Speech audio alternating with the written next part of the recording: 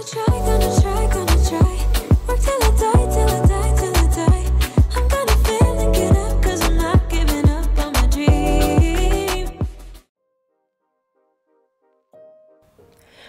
my lovely Frosty fam, it's me, Karen Frost, here at Nail Decadence with another video. This one's coming out a bit sooner than the one before the last.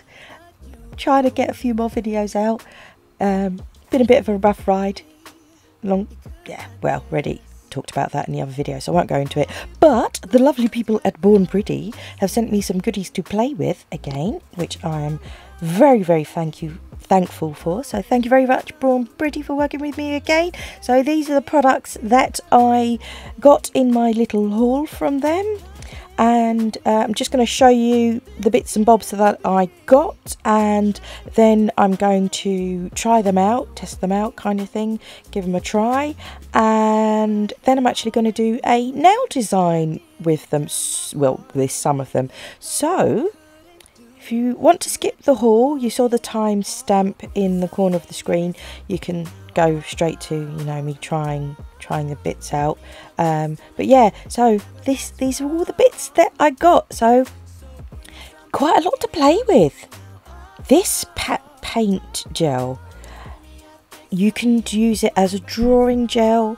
You can use it for like what it says. You can sort of use it to sponge on to the nail to sort of get an ombre, layer it up. Pretty cool. And you can obviously do a full cover nail of it, you know. But yeah, I thought I'd try that out.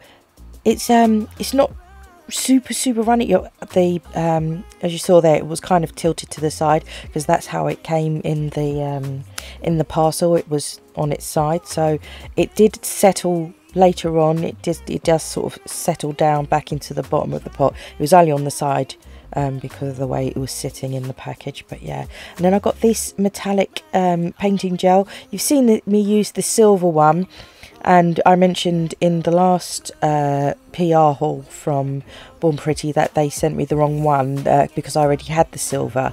They sent me the silver one again, but this time they sent me the one that isn't silver. Losing my words there, because there's three different colours of the metallic one. You got the gold, the silver, and this sort of rose gold one, and this is the rose gold one, is what I was trying to say. And they also sent me some more brushes. Pretty cool. So I'm going to try those out for you. You'll see me have a little play. I'm not using this side of the brushes in this video. I'm using the sort of the drawing liner type brushes. But yeah, there's some gel brushes on the other side, so they're dual ended. Pretty handy. And these are the fine liners. Now I actually really enjoyed using those fine liners. They work really nicely, but I will show you. So I've got this sort of jewelry picker upper crystal thing, and I find that handy to use when I'm like stamping nails. To clean the stamping plates, I normally put like a cotton ball and grab it with that, so that I'm not having to get nail polish remover all over my fingers and stuff. So I thought, you know what, I'm gonna, because I couldn't, for the life of me, I couldn't find my little sponges that I'd normally, you know, sponge and an ombre with. So I just thought, you know what, I'm just going to use my little crystal picker upper thing. There's a link in my description box if anyone's interested in getting one. On my Amazon storefront, it's in there if anyone wants to get one. They're not expensive, but anyway, yeah, so I thought, you know what, I'll just use a lint-free wipe instead of a sponge and see how it goes. And yeah, it actually worked. So if you can't find any sponges, there you go. I mean, yes, I could have cut up a washing up sponge, just grabbed a new washing up sponge and cut that up, but I thought, you know what, let me just try it with a lint-free wipe. And it did the job. So you can use a sponge or you can use a lint-free wipe, and it gives you a nice ombre effect. It's really quite handy. So I thought I'd test it out. Obviously I did the swatches off camera, so you guys didn't have to watch me, you know, because it can get a bit boring doing the swatches of the basic colours. So this was the baby blue, obviously, that you saw me show in the beginning. That's what it looks like, and now I'm, you know, having a play with the Pat paint gel to do a little ombre and see how it looks, and it actually looks really nice. I think it looks a bit like a cloud in a blue sky, so that would be a nice design to do. I don't actually do that with in this video, make it a sort of sky themed design, but yeah, it's definitely something you can do, is make it into a sort of blue cloudy sky. Yeah, I think that will look nice. And I decided that I wasn't going to use the cat's eye gel, because I normally always use the cat's eye gel because I love them. So I decided in this video, you know what, I'm not going to use the cat's eye gel. I'm going to try something different instead of always doing the cat's eye gel. 'Cause I love it though. You know how I feel about cat's eye gels. They are just so gorgeous, and this pink is beautiful on the cat's eye gel, as you saw in the swatches. Have I shown the swatches of that yet? Oh gosh, look, I'm losing my marbles. Anyway, it's a beautiful cat's eye gel. So just going to give that metallic paint a stir, and then I'm going to test out this brush and the metallic painted gel.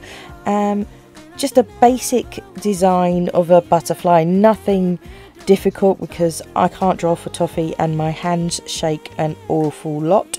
So yeah, just a basic design to see how the brush works and how the metallic gel flows, and I can say both worked really well. The firmer you are when you press down the brush, the thicker your line will become. If you use a lighter touch, you'll get a nice really thin stroke. So it's definitely a nice brush. I was really, not being funny, but I was surprised at how well I got on with the brush.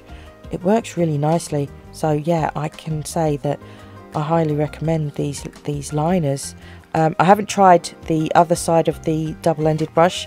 Like I said, I haven't tried the sort of the thicker brushes, but the liner brushes, I really enjoyed using them. So I kept the little plastic covers so that I can still store them in my brush pot, so without damaging the bristles on either side of the brush. Otherwise you could keep it in a drawer, because they don't come with lids. That's the only thing with double-ended brushes. When you want to put them into a pot standing up, I'd say keep the little plastic protectors, because that way you can stand them in the pot. Otherwise you'll have to lay them down in a drawer or a container or something. But yeah, that's up to you how you store your brushes. But yeah, I really enjoyed using these. Yeah, I sit down, they impressed me. Yeah, they were good, surprisingly. No offense, Ball Pretty, but yeah, they were really good.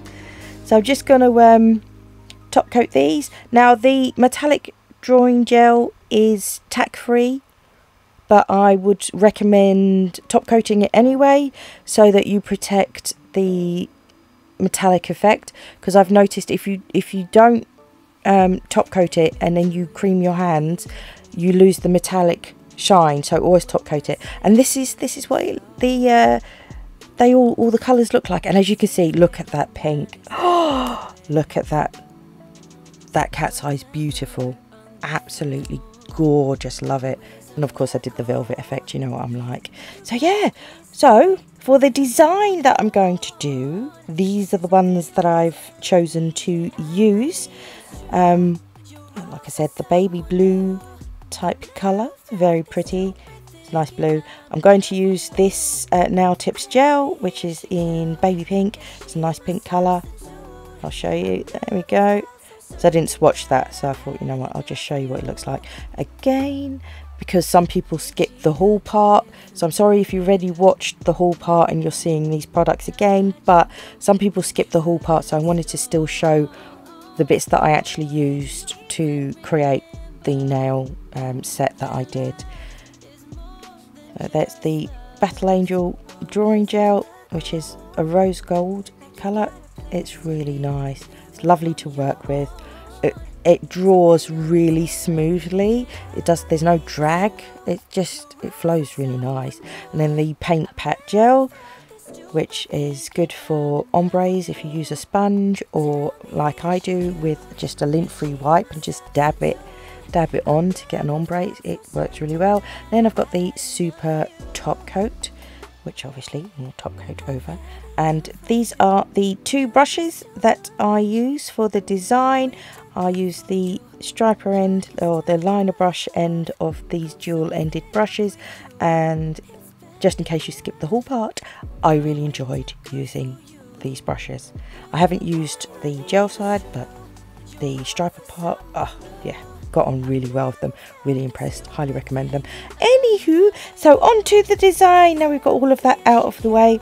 So I'm just going to prepare my base nails for the full cover tips.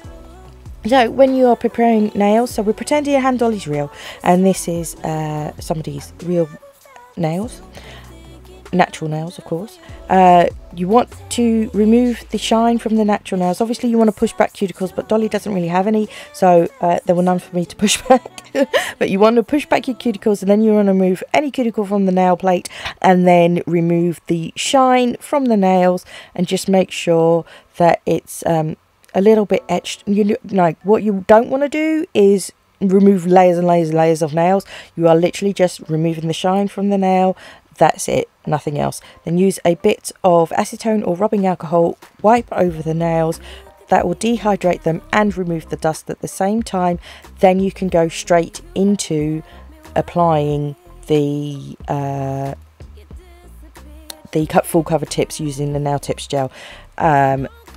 I don't always base coat with this because I've noticed it sticks really well on the natural nail, so you don't necessarily need to base coat with it.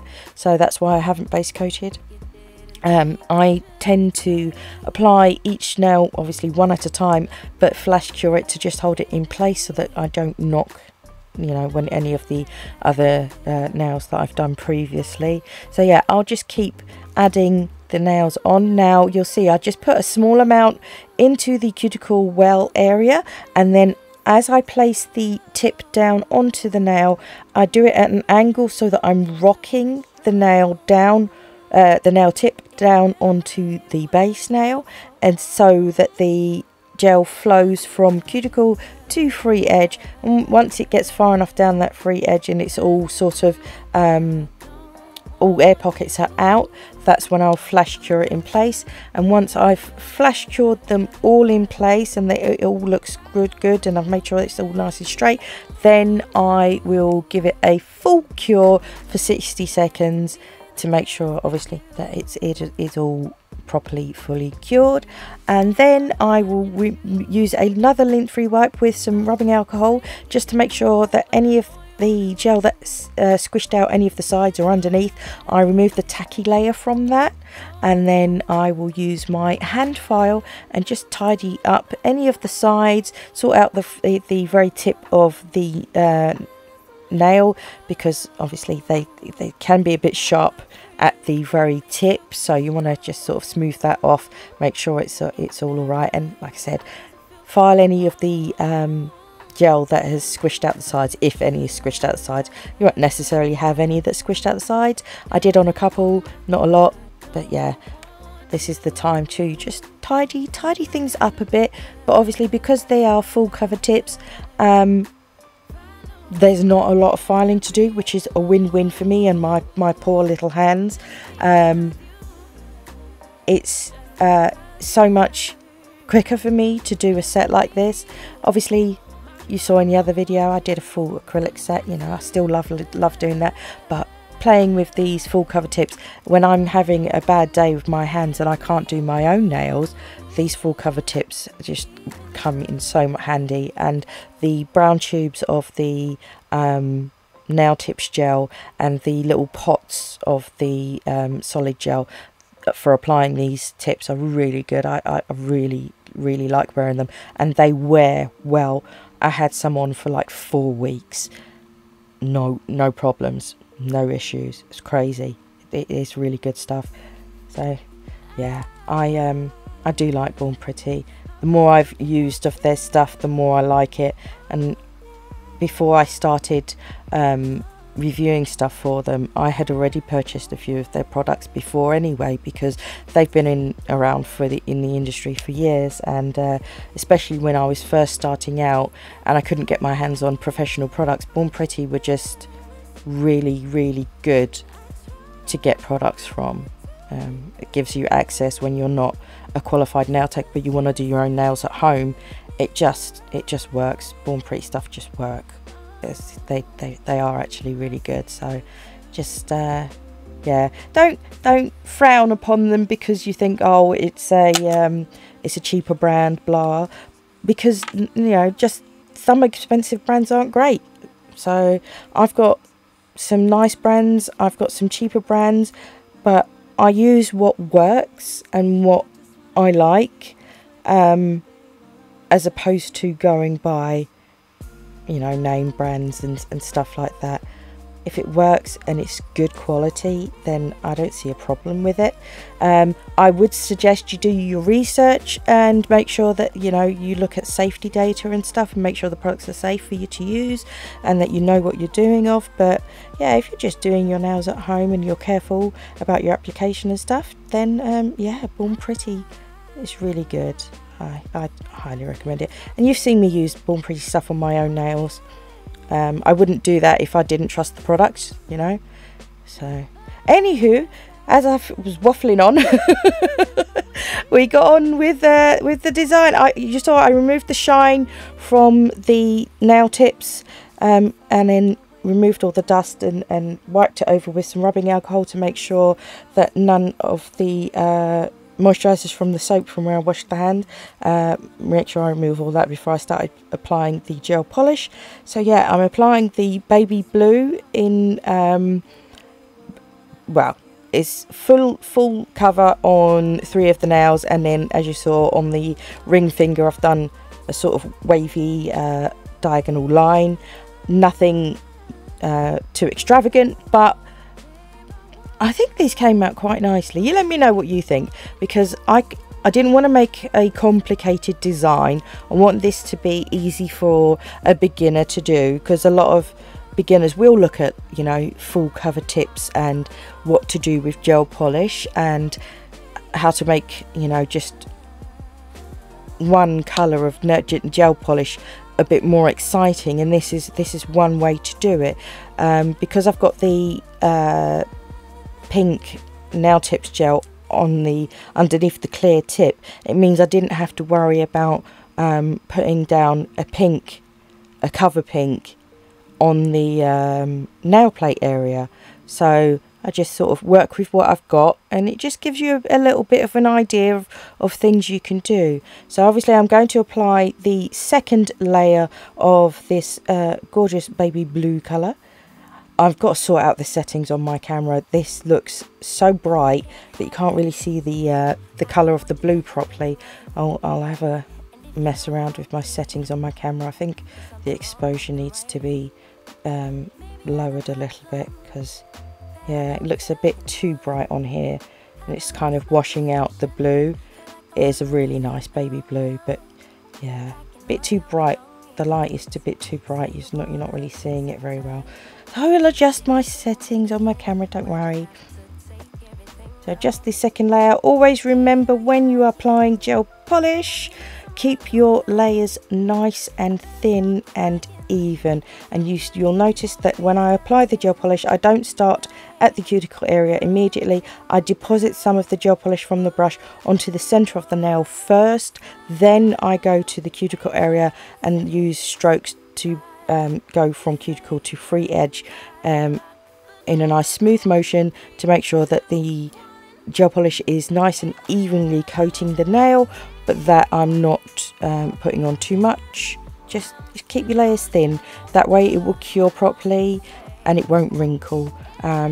Gel polish can, no matter what brand it is, it can wrinkle if you use too much at a time, and it might not cure all the way through, so that when you're going to remove it, you know, it can cause irritation on your fingers, and that's the last thing you want, is dust from removing gel polish all over your hands when the gel polish hasn't been cured, because that can lead to irritation and contact dermatitis on your hands, on your skin. So you really want to make sure that your polish is properly cured. And it's very handy to use the LED UV light that goes with the brand that you're using, because they all gel polishes cure under an LED UV lamp. However, they have different wavelengths, so do bear in mind that if you want to ensure thoroughly that your gel polish is being cured properly, then you want to check the wavelength of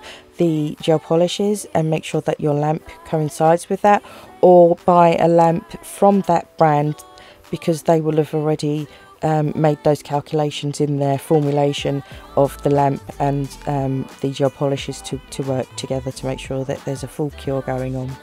Anywho, I'm using that paint gel and I'm just doing some basic wavy line designs on the nail. As you saw, I'm using the striper brush, and liner brush, it's a liner brush, and yeah, I was really happy with how well it worked. Like I said, the firmer you press down with the brush, the thicker the line will be.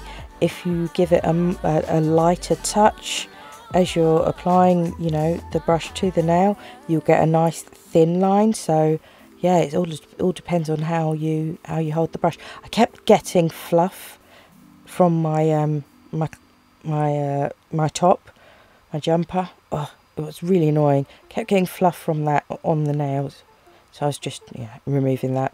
Didn't want to get it stuck into the gel polish. So I'm using that paint gel, the same as you saw me do it with on the practice tip, where I was just sort of testing it out to see how it works. And so yeah, I'm just doing a ombre with the lint-free wipe, the jewelry picker, like I said earlier. If you're after one, it's in my Amazon storefront. The link is in the description box. But yeah, I'm just sort of making sure that the tip is nice and opaque and that it fades down as it goes further down the nail, so that it fades into the blue. And it did give me a nice ombre. I was quite happy with that. And then I'm using one of the other striper brushes to give me a sort of wavy line of the rose gold. Like I said before, it's a simple design, but it gives it a little, bit of excitement, bit of something different, using the metallic rose gold. I thought it stood out nicely against the background of the blue. So I wasn't happy with that wavy line, so just removed some with a bit of rubbing alcohol, my little clean-up brush. And then I've gone back to the middle finger, and I'm just sort of following that triangular type stripe that I did with the white. Just sort of following that with the rose gold, and I'm sort of having a look at it and thinking, do I want to add some more? Do I not? Do I? So yeah, I sort of had an idea of the design I wanted to do, but as I started doing it, I was like, oh, shall I add a bit more? So initially I was only going to do these 2 lines on this one with the metallic, but as I was looking at it, I thought, you know what, I'll go.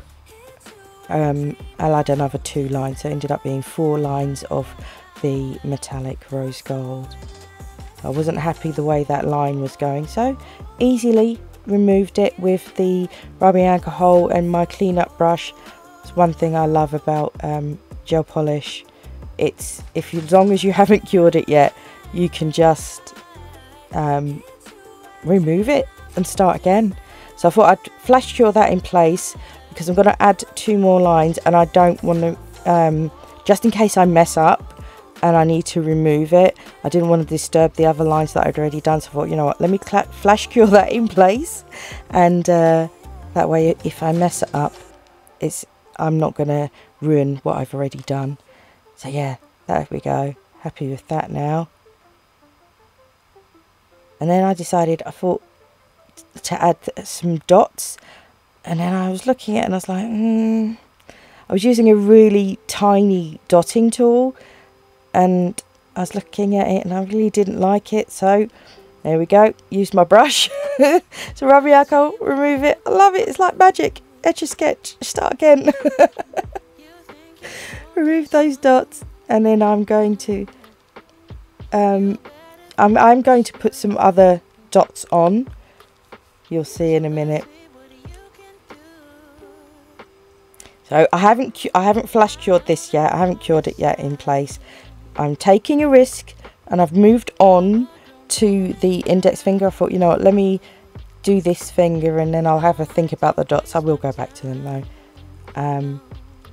I was doing sort of a kind of like a cuticle cuff type of effect. So I'm just following the cuticle area in this semicircle. And then I'm also going to go along the outside of the nail. So I'm sort of going to edge round it with the rose gold, sort of frame it. And I was really happy with the way these brushes, if only my hands wouldn't shake so much, it would be so much easier for me. So if your hands aren't shaking, you'll like these brushes. Because even if I can do this with my shaky hands, I know you guys who don't have shaky hands will do so much better. And those who can draw way better than I can. Because I can't really draw. I've just, yeah, no. My artistic skills are not great. I can't draw for toffee.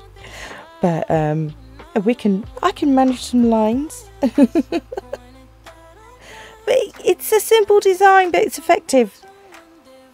Doesn't have to be elaborate. You don't have to draw cartoon characters all the time, you know. You can do a simple design. Not that I can draw cartoon characters, don't get me wrong, I really can't. I'd love to be able to do that, but yeah, no, that's just never going to happen. Not for me. I have tried to learn how to draw and I'm useless at it. I'll stick to what I know for now. Once I'm happy with that, I will cure it, of course. Just sort of making sure that when I turn to the side that I can still, you know, see enough of the outline. So I don't want it to be too thick of a line, but you know,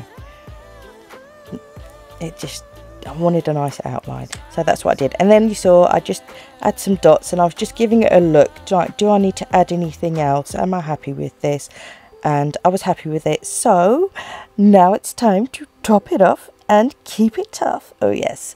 So I'm going to top coat, seal in that design and make sure it all stays in place.